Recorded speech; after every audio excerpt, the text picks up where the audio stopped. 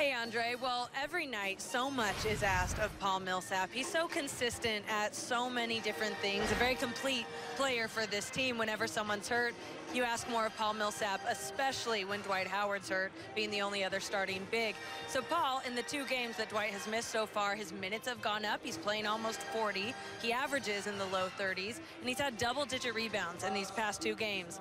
Obviously, his role changes when he plays the 5 in his place, but in various lineups that we'll see tonight, it changes his role as well.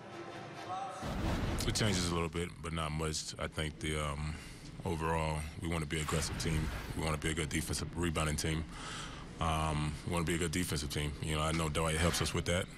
Without him, it's going to have to be a little better. Where are you all affected most when he's not there? Just rebounding and shot blocking abilities. We're all just going to have to pick up that load. Small ball for you all works so well at times and against certain teams. What do you like when that's clicking and when that's working? We have a lot of mismatches on the court at that time. We're fast, we're moving around, we help each other.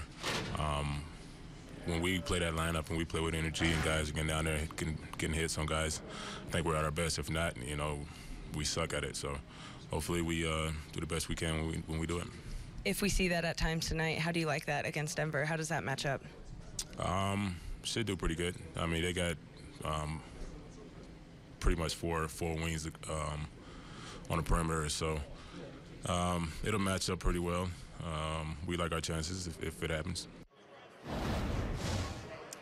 So a different look, obviously, for the Hawks with Chris Humphries in the starting lineup. And Coach did just tell us a couple minutes ago that Dwight's progress with his back soreness is going upwards in the right direction. And that's why he didn't travel. They don't want even the travel, the plane ride, the altitude here in Denver to affect what is just a tight and sore back.